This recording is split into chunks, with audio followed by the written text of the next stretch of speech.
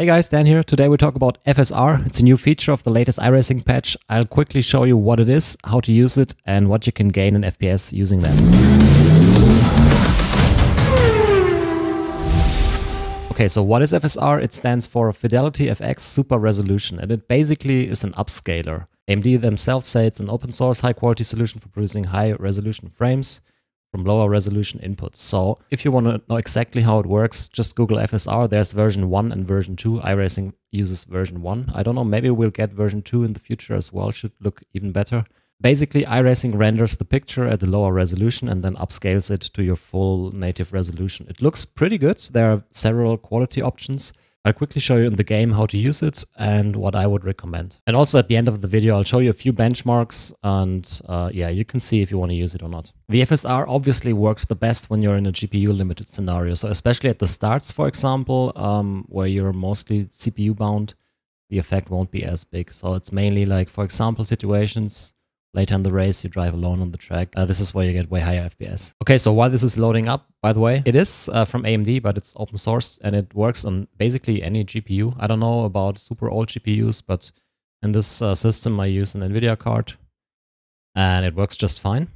So it's not only for AMD users. I heard people say that it works better on AMD. It looks a bit better, but I don't have an AMD card here, so I cannot verify that. All right, so we are in the game. What you want to do is go to Options.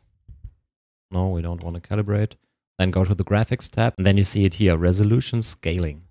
You need to make sure that you have some sort of anti-aliasing enabled, so FXAA or SMAA. I use FXAA here with 4 samples, works good enough. And then when you go to the Resolution Scaling tab, there are 5 options, like Disabled, so that would render in native resolution, and then Ultra, which looks the best. Quality, balance, performance. Performance looks the worst. And then all the settings in between. Oh, and by the way, because I forgot saying that, you need to restart the game after setting the FSR levels. Otherwise, they will not take over the settings. So make sure you always reload the session. I don't really recommend a specific setting. It depends on your resolution. For example, the quality setting, I think, renders at 66% resolution. So on 4K triples, that would mean it renders 1440p triples, and that obviously gives you a much higher frame rate. It looks good enough to me. I don't, wait, what setting do I use right now? The quality option. I think Ultra is 80%, quality is 66%, but I'm not exactly sure. If you have weird bugs happening, like for example, your virtual mirror being like not in the middle anymore, it has some problems when SMP is enabled. So by the time you watch this video, maybe they patched it. But as of now, I would recommend disabling SMP. In the first build, when you had SMP enabled, you would have like black screens on the side. Now they fixed that, but now still the virtual mirror is like not centered anymore. I don't know. I can't probably show it now because yeah, I don't have the controls. Wait, what are we missing? So here, see the mirror is over there. If you have bugs like this, just disable SMP in the monitors tab, then it works fine. But like I said, if you watch this, it probably has already been fixed. So my observation from using SMP is at 4K resolution, at like using 4K screens, quality and Ultra looks pretty good. It doesn't look as good as native rendering. You will especially see it like, for example, if you look for straight lines or like guardrails that have a lot of straight lines, like for example at Interlagos, the pit exit. You can see it very well there. It will start to flicker in the distance because the image is upscaled from a lower resolution one. If you specifically look for it, especially at the lower quality presets, you will notice.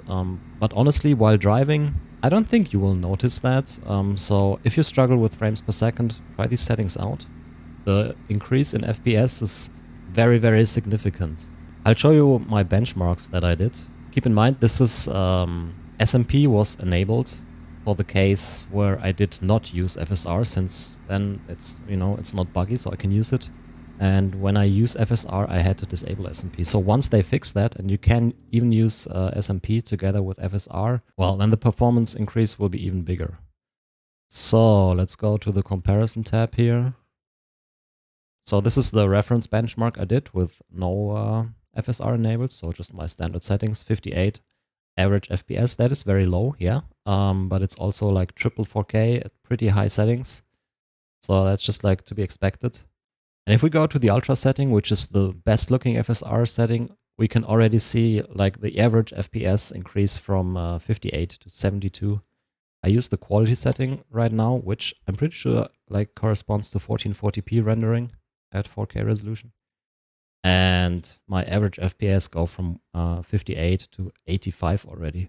There's also like the balanced preset and the performance where you can get really, really high boosts in performance. I'm pretty sure that performance renders at 50% native resolution. Back in the first build, when you had SMP enabled, you could see the rendered resolution pretty well.